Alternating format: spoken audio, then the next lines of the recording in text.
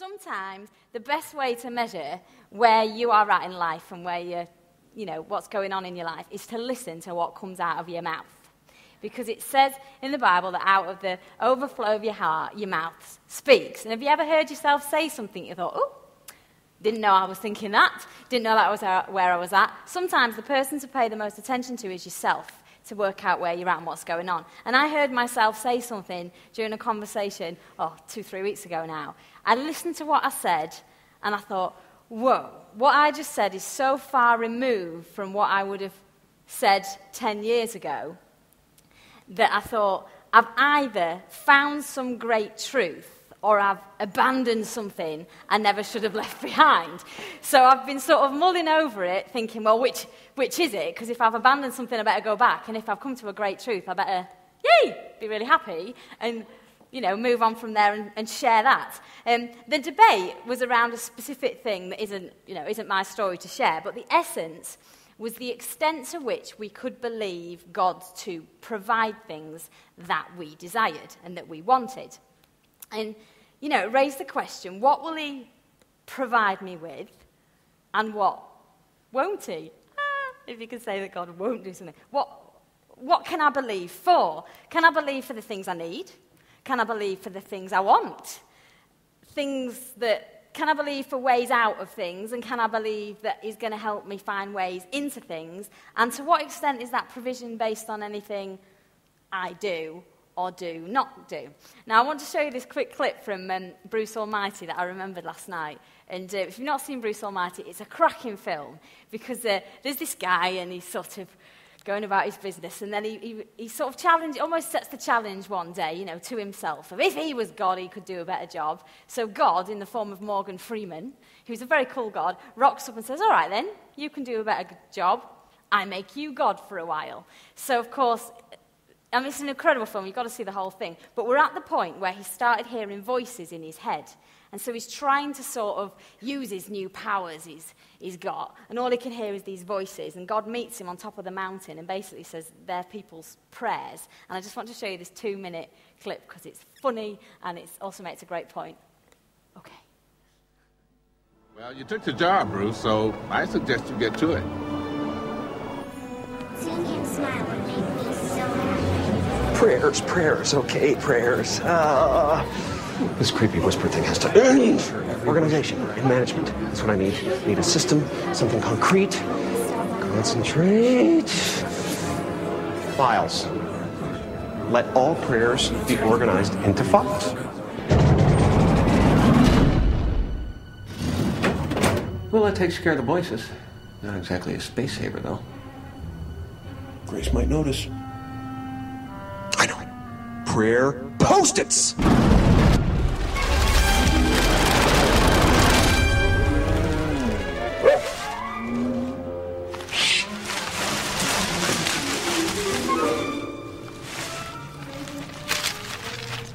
Okay, I need something with a lock. Security, combination, a password. A password? Yo! You've got prayers. Welcome to the Revelation Superhighway. We bless, no mess. Downloading now. It's good. It's good. This is gonna take a while.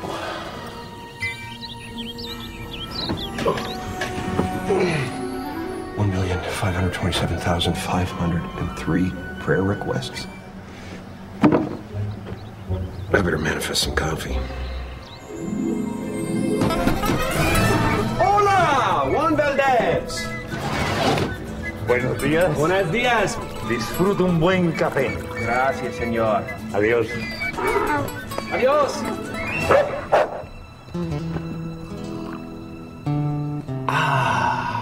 Now that's fresh mountain-grown coffee from the hills of Colombia.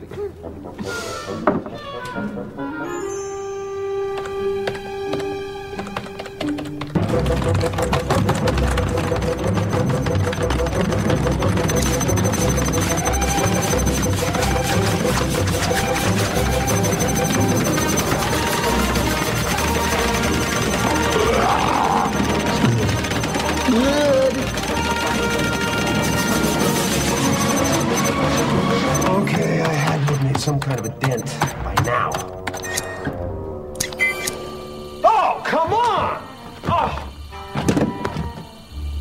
one-liners. This is going to suck up my whole life. You know what? Yes. To all. Yeah. There you go. Now everybody's happy. Okay. Now, it makes you think, doesn't it, how it's quite tough being God, really. And I'm glad that he doesn't just click a button, yes to all, whilst sort of being removed from our lives, because he is a lot more involved than that, isn't he? But I've found that increasingly I find it quite hard to pray to God for specific outcomes, more so than I ever have. I think when I was sort of much younger, I would sort of sit and ask for very specific things, whereas now I tend to find that quite hard, and I think it's because then you sort of almost had quite a lot of wishful thinking, didn't you? You had your idea in your head of what you wanted, but now I find myself questioning, am I asking God to do something that he's not able to do? Am I asking him to do something out of my agenda? Am I asking him to do something that will actually override a critical process in me or someone else? And I don't quite know now how it works the same way I used to think I had the handle on it. But that's all right, isn't it? Because if God's a God of mystery, if I could understand it all, that would make him very limited. So some of that mystery leaves us with questions, doesn't it? Now, I want to believe that God is kind of Father Christmas-like, with me on his nice list, receiving goodies because I've been good. But you know what? I don't believe that. And perhaps at one point, I did believe a version of that because I could tell that by what I would say. And I've wrestled to some extent with letting go of the idea that if my life has God in it, then it should look a certain way, I should be a certain way, I should have certain things, I should not suffer certain things because I'm on God's list somehow. Has anybody else ever struggled with that sort of thing? Now, I know where this comes from. You know, I've been in church my whole life, and we hear things that are wonderful truths, but they pass through our filters and become a little bit wonky from their original. So when we hear things like, all things work together for the good of those who love him, a credible truth, but this can become, if I get it right, everything's going to be good in my life. Yes? When we hear things like, don't worry, seek first the kingdom of God, and all these things are going to be added unto you, we can hear, oh, if I put God first, I'm not going to have any worries, because everything's just going to be coming my way. If you, it says as well, Jesus says, if you with all your shortcomings know how to give good gifts to your children, how much more will God do the same? I know what I would give to my boy. I know it. It's instinctive, isn't it, as a parent? So when then we don't get what we feel we want or need, it's a little bit like, hang on a minute, you're Father God. And I thought that you would just give to me. Last one, if you have faith the size of a mustard seed, ask and it will be done. So if I can believe enough, I could guarantee my outcome then, can't I? Now, can you hear how these great truths all have a context and incredible application and power, but if they pass through our filters, if you're not careful, they become something else, and they become somehow a standard we have to meet, or a standard that God has to meet, and then we end up like, what's going on? Now, when things do not work out for us, we look for answers, don't we? We like to think, well, hang on a minute, God, I believed you for that and it didn't happen. So we then try and look for why not. So there was the man born blind, and Jesus tells the story of this man born blind, and the people around him at the time said, who sinned, this man or his parents, that he was born blind? And I mean, Jesus says something incredible. He says, do you know what? Wrong question. This happens so my glory is revealed. But I thought it was interesting that we go there, don't we? Whose fault is it? Is it my fault? Is it their fault? Is it God's fault? Is God somehow withholding? Is God mad with me? Has he left me? If he's left me, can I make him come back? Or if I've left him, can I find a way back? And we end up with all these questions. So when we don't get our outcome, I've listed here 3 things that might happen. Number 1, we might make ourselves our own God in that situation. Adam and Eve, when they perceived that God was somehow withholding something that they believed they needed, they ate from the tree of the knowledge of good and evil, and in doing that, they became self-sufficient. They said, I'll do it my way. Yes? So if we're in a situation in life where we're not getting the outcome we want, we have to be very careful that we don't do a takeover. We're like, hang on a minute, God, you're not going to sort this out. I'll sort this out instead then, my way. Second thing is, links to it, very much not making sense, links to that. We find another way to make that happen, like Abraham with Ishmael. Yeah, those of you who've been here on a Wednesday night, Abraham was believing God for a child, for a generation to be birthed out of him. His wife was barren. Sarah could not have children. She was very, very, very old. So they believe for a while, and then they get tired because you're like, God, nothing's happening. Nothing's happening. So then what he ended up doing was finding another way of having a child with his slave servant lady. And so instead of actually hanging on in there and believing for the child of promise, he ends up birthing another child, and that child represented slavery. And when we find those other ways in our life, we end up enslaving ourselves to something that we should not actually have ever had in our lives, and that creates such conflict. You can hear more on that if you listen to the tapes from Wednesday. Third thing we might do, linked to Joel's preach the other week, is we distance ourselves. When Peter looked at this Saviour and thought, no, this isn't the outcome I want for you, Saviour. What did he do? He distanced himself, found himself at the wrong place at the wrong time, disowning and denying. So if you are not getting an outcome in your life, you need to be very careful that you think through how you're going to process it. Not by thinking, right, then I'm going to look at the rights and wrongs of this, work out what's going on, look at that standard. You're not going to go and try and make your own solution, and you're also not going to distance yourself. Very difficult to do. Now, let me show you this story that I've called The Boys in the Fire. Who's ever heard of Shadrach, Meshach, and Abednego? When I was telling Daniel this the other day, because he was helping me prepare this preach the other day, I was saying, what do you think about this? Well, he's really good. What do you think about this? And I said, he thought that Graham, I'm sorry to embarrass you, but he has a teddy bear that he had when he was a kid called Abednego. It's like a monkey thing. So he was like, he thought he was talking, it's cute, isn't it? Thought he was talking about Abednego, the teddy bear. But anyway, Shadrach, Meshach, and I want to say Abednego, what is it? I don't even know the actual name for the story. Abednego. I can't even say it now. These boys lived at a time when there was a king. It's a great story, read it. It's in the book of Daniel. There was a king, and the king says, never mind any other god, bow to me. I am the only one that gets to be bowed to, and if you're caught bowing to any other god other than me, I'm going to burn you alive. Yay! Aren't you glad the queen's not like that? Now we're going to read this little extract from Daniel 3, 13 to 25. Do read the rest at home, but I'm conscious of time. So, look, I could read it from here. From here. Is that it? Right. Furious, King Nebuchadnezzar ordered Shadrach, Meshach, and Abednego to be brought in. When the man were brought in, Nebuchadnezzar asked, is it true, Shadrach, Meshach, and Abednego, that you don't respect my gods and refuse to worship the gold statue that I have set up? I'm giving you a second chance, but from now on, when the big hand strikes up, you must go to your knees and worship the statues I have made. If you don't worship it, you will be pitched into a roaring furnace, no questions asked. Who is the God who can rescue you from my power? Shadrach, Meshach, and Abednego answered King Nebuchadnezzar, your threat means nothing to us. If you throw us in the fire, the God we serve can rescue us from your roaring furnace and anything else you might cook up, O king. But even if he doesn't, it wouldn't make a bit of difference, O king. We still wouldn't serve your gods or worship the gold statue you set up. Just leave that up there for a second. Think about those words, even if he doesn't. That is massive. These boys needed a certain outcome. They did not want to be roasted alive. That isn't fun. That isn't something that you think.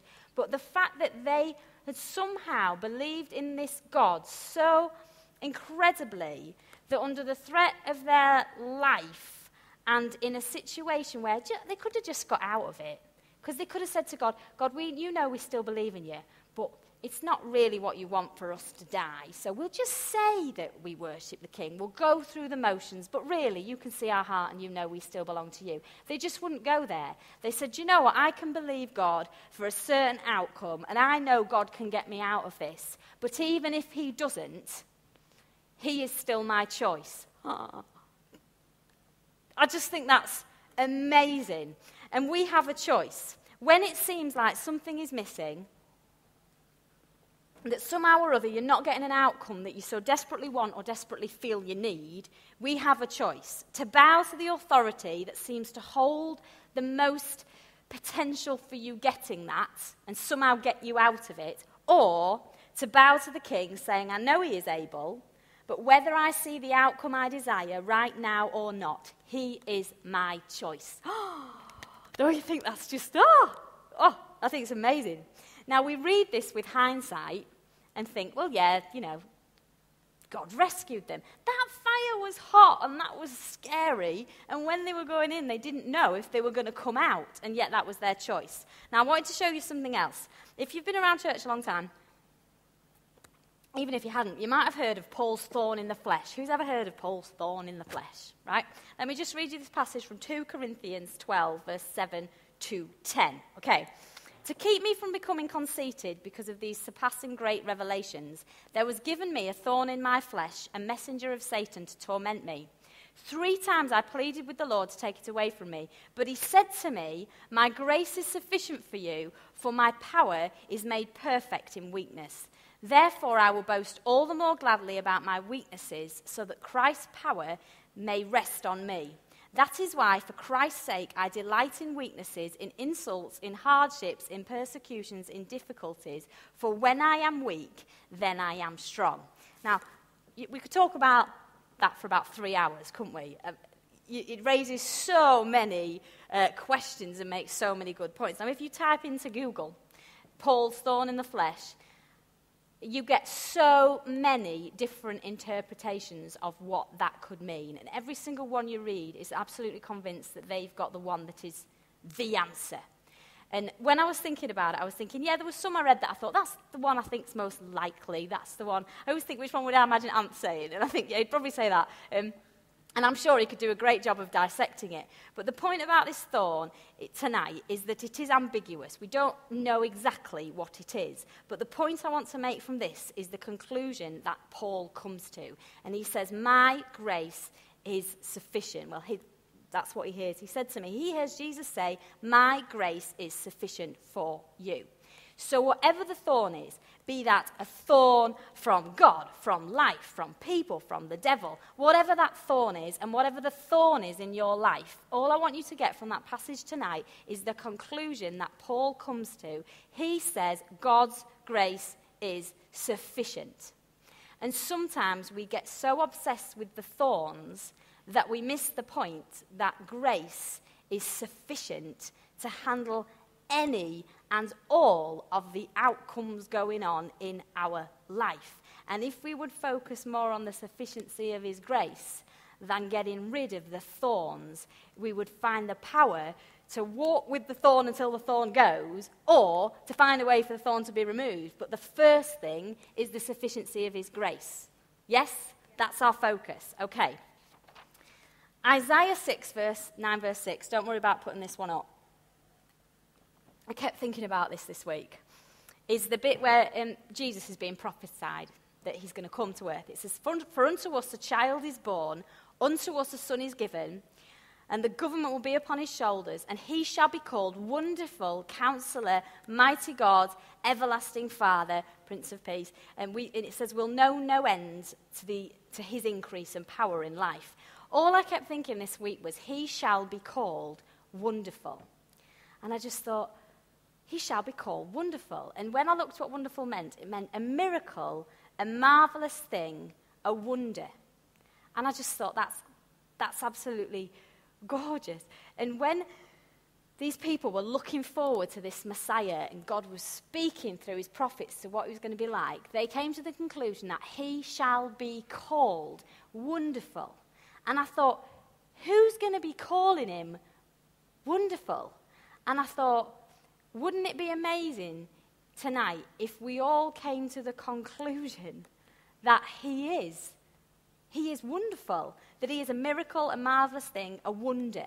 And the Father was foreseeing that some would grasp the wonder of the Son and would grasp that he is sufficient and that he would be our choice, and that at his name we were going to bow when he does, and even if he doesn't, in our way and our time. And that because of his obedience to a process, that he had to throw all of his eggs in one basket. He had to trust the Father to lay down his life and take it up again. And because of that, we stand forgiven and acquitted, as we'd already heard tonight. Now, does God get all the outcomes he wants? Question. I don't think I can look at things I see in the world and think, God's got everything he wants. I think we'd struggle, wouldn't we, to think God has everything that he wanted when he made the world. But I thought, well, no, but does it make him less than he is and less wonderful? And does it diminish his worthiness? And when you or I have lives, like Beth was saying, that don't look perhaps how we think they should look, does it diminish, make us less than we are, less than enough, or diminish our worthiness in some way? Now, there's a book that people have been reading, Richard Rohr, Falling Upwards. If you've not read it, it is an amazing book. And because people kept saying they're rereading it, I was thinking, I'm going to reread it as well. And it is an amazing book. And he talks about a few things that I really felt were relevant tonight. He talks about an inner unfolding of things, and how when things are sort of working out, it creates a lot of doubt and anxiety for many of us who believe God, because we seem to prefer a touch a magic wand kind of God. We want God to come with his magic wand and go, there, fixed it. Oh, that'd be nice, wouldn't it? Wouldn't that be nice? We prefer this to a God who works secretly, so we sometimes don't know what he's doing or where he's coming from, and humbly, and who includes us in on the process and the conclusion. The only price we pay for living in the big picture of everything God is, of his wonder, is to hold a bit of doubt and anxiety about the exact how, who, when, where, and who of it all, but never the that. So what he was saying was that actually when we really come to this Christ, there will be some doubt and anxiety and uncertainty about the mystery of it all, but somehow or other, if we can grasp the big picture, that he is a miracle, a wonder, that he does see it all, that somehow we can live like that. Now, it goes on to say this: unfortunately, most Christians are not well trained in holding opposites for very long, of living with what could be very creative tension of the terrible and the wonderful. And I thought, isn't that sometimes what life is like? That somehow you've got the tension between the terrible and the wonderful in your life. That you know it all and see it all and have had a revelation of this great Christ, but there's also things in your life that you think, but that bit fills me with terror and that bit feels terrible. But there's an experience where you can somehow live in the tension between the two. Now, what can we believe that will help with that? That God is absolutely inclusive, which means he has room to include all of my life and all of yours. He can include all of it. And our outcome obsession can be driven what we want to see included and excluded. So we can think, I must gain this job, this relationship, this confidence I need, this X, yeah? And I must lose this conflict, this sickness, and this worry. And we spend our life thinking I must gain certain stuff and lose certain stuff. And God doesn't see it like that. God just says, do you know what? Bring the lot. Bring the stuff you want, bring the stuff you love to get rid of. Just bring the lot and stop trying to work out your outcomes and just come to me and let me deal with what's incoming. Because if my spirit is incoming in your life, I can sort all the outcomings, but start there. Now, there may be very worthy, legitimate dreams and prayers that we have for our life. But I can't say today whether you'll see a result tonight, this week, this year, this decade. It remains a mystery. And if we cannot hold fully within that tension of longing for stuff, but still being whole, life becomes pretty unbearable and pretty impossible. Now, did those boys need rescuing from the fire? Yes. And did they want rescuing? Yes. And did they get rescued? Yes, because actually there was a fourth man in their fire. It says when they went down, they saw 4 men. And, that could be an angel, it could be the Christ himself. Now, do you need rescuing from the stuff in your life that might be heating up?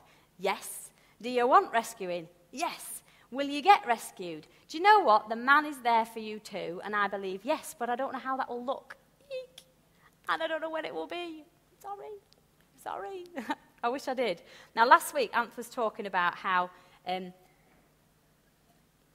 the wonder of what happened in Christ was that we now live horizontally with God. It's not God there, me here. It's God with us in me. I mean, that's huge, that we get to have this horizontal relationship with God and that he's in us. We get to share in the divine nature. And do you get that? Steve just made the point, it's never too late to be born again. Do you realise you get to share a divine nature? Woo! That's fairly cool. That's massive. I've lost my place. No one's bothered, are they? But the question is, why can't I just... Right, but this is the question we come to. Why can't I just see what I want to see now? Do you know why? Because actually, us sharing in the divine nature goes beyond the outcomes.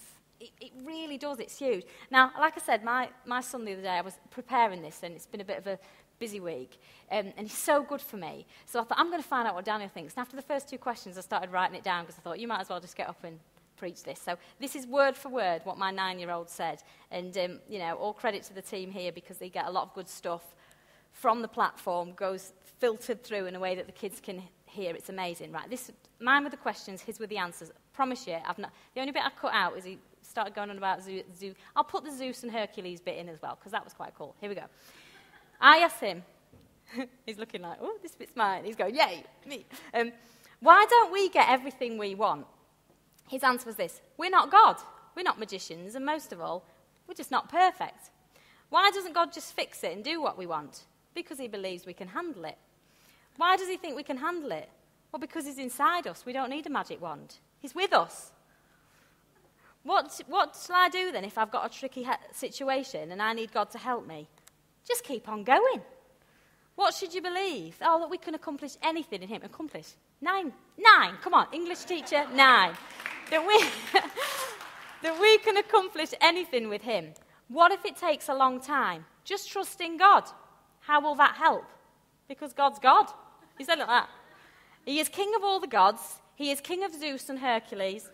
And that's why he possesses all the forgiveness, grace, and love that goes round. That's it, isn't it? You just think, if he's 9 and he gets it, out of the mouth, what's the thing out of the mouth of, that thing, I just thought it was amazing, because they see it as simple, don't they? And our heads just get complicated because we think of that, and our history.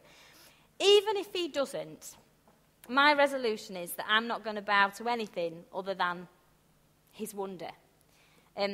He's able to include, accommodate, and redeem all parts of mine and your story and make everything beautiful in its time. Remember what we said last week? Don't judge anything before its time. He's able to make everything beautiful in its time. He's able to do that. His grace is sufficient. And do you know what? We have to learn to live in the tension.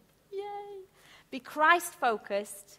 Income, what's incoming, not outcome-focused. Because outcome-focused means you have to avoid the fire at all costs. You'll be God, you'll take over, you'll distance and enslave yourself.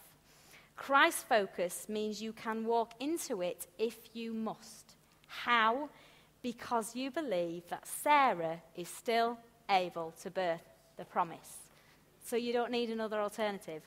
Believe he is able with all your heart. And you know, I'm not diminishing praying, believing, because I know there's some very specific outcomes in here that people need to see. But we cannot live our life on hold waiting for outcomes. We can't. Final point from this book I read from Richard Rohr.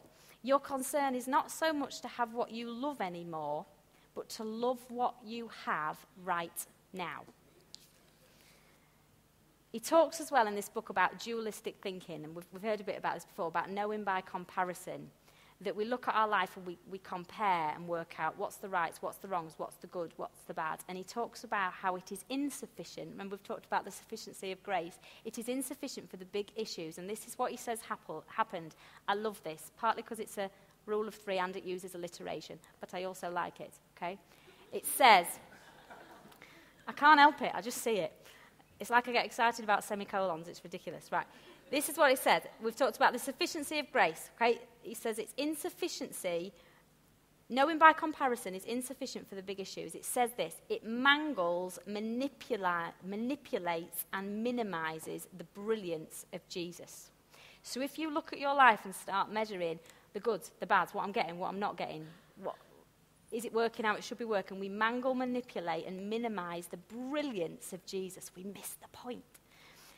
Says this, I'm nearly there, I promise, I've got 5 more lines. Let truth teach you on its own terms, not on your terms, on its own terms. Work with your imperfections, whole people see and create wholeness wherever they go. Split people see and create splits in everything and everybody. So wholeness comes when we learn to live in the tension between, yes, there's terrible things, but there's also the wonder of the sun, and both are all right because both are part of my story. So I'm still whole. He shall be called wonderful. Can you call him wonderful tonight? Make him your choice, because we've not got to let his brilliance get lost in our stuff. We get our stuff lost in his brilliance. Yes? If you want to make God your choice tonight, stand with me. Let's pray. Okay. Right. Tonight, God, we've got a lot of people in here, myself included, and we'd love to see some certain outcomes in our life. Things we might have been waiting for, believing for, wondering when it will happen, why it hasn't happened, and all the questions that that brings. But tonight, we hear the voice of heaven from Father God pointing to the Son, saying, he shall be called wonderful. And we look at you tonight and say, we see that you are wonderful. Not because you give us every single thing we want and just click yes to everything we ask for, but because you are able to include every single thing in our life as part of your story. And that there's nothing we need to get rid of and nothing we need to somehow pursue to be whole tonight. Because tonight we can live with the tensions that might be in our life of the things that we'd love to be different, but we can also see that you're able to handle it all. And tonight we choose to bow. We choose to bow, whatever the outcomes are this week, this month, this year, because we bow to the wonder of the Son.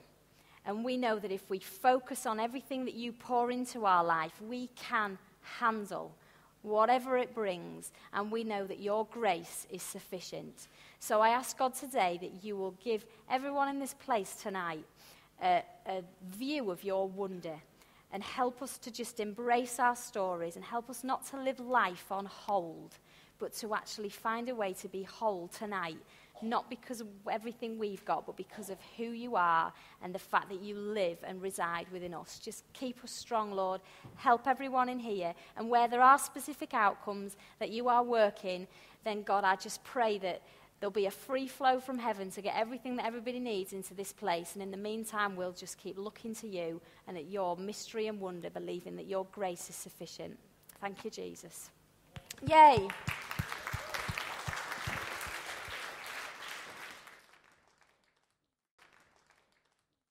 Okay, I'll just quickly finish off. That was totally awesome, Jenny.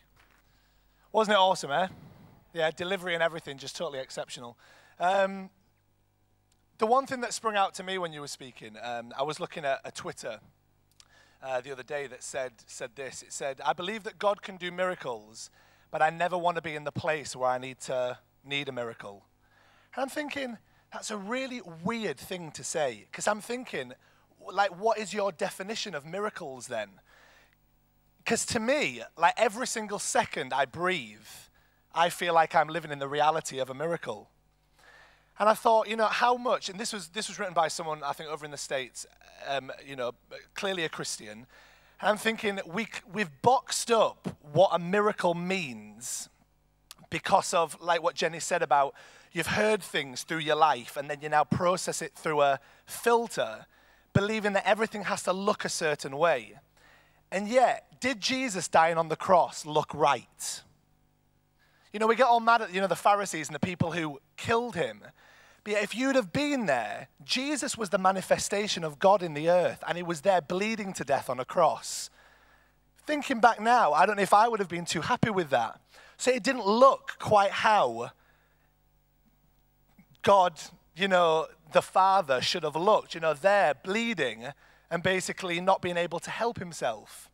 So for me, the reality I want to live in after what's been spoken tonight is totally embracing the tension. What is good, what is bad? It doesn't matter. It is what it is. To me, it's all about living within the life and the knowledge that Christ is brilliant. I love that. The brilliance of Christ. The brilliance of Christ. And that to some degree, you have to ask yourself the question, in your day-to-day life, do you live in terror all the time with moments of hope? Or do you live in hope with every so often just a little bit of a niggle? Asking yourself that question will really find out where you are in here. Because if you live your life believing that you live in a world of grace, there's going to be very little that will ruffle your feathers. Even the things that go wrong, you won't believe it's wrong. You'll just believe, like, I thought what Daniel said was awesome. It just is what it is. God is still God. You walk life, you live life. And I think take that away tonight and believe that his grace is sufficient for you. The only thing you should be focusing on is that his grace is sufficient. To some degree, we should be rejoicing when things aren't working because, like it said, that's when Christ kicks into action. And yet, for some reason, we want to take over and make everything just look okay. Doesn't matter. Relax, like Jenny said. Just surrender it all and allow him to be God, whatever that looks like. All right? You're amazing. Love you all. Jenny, fantastic again. Absolutely awesome. You were great. Don't forget, we've got the Pillars special tonight. If you're new to us, we have like a restaurant service in the back. You'll be able to meet a few of the guys. If you're new, please don't go. Stay with us. It'll be great to meet you and have a chat to you. And we'll see the rest of you on Wednesday. All right, take care, guys.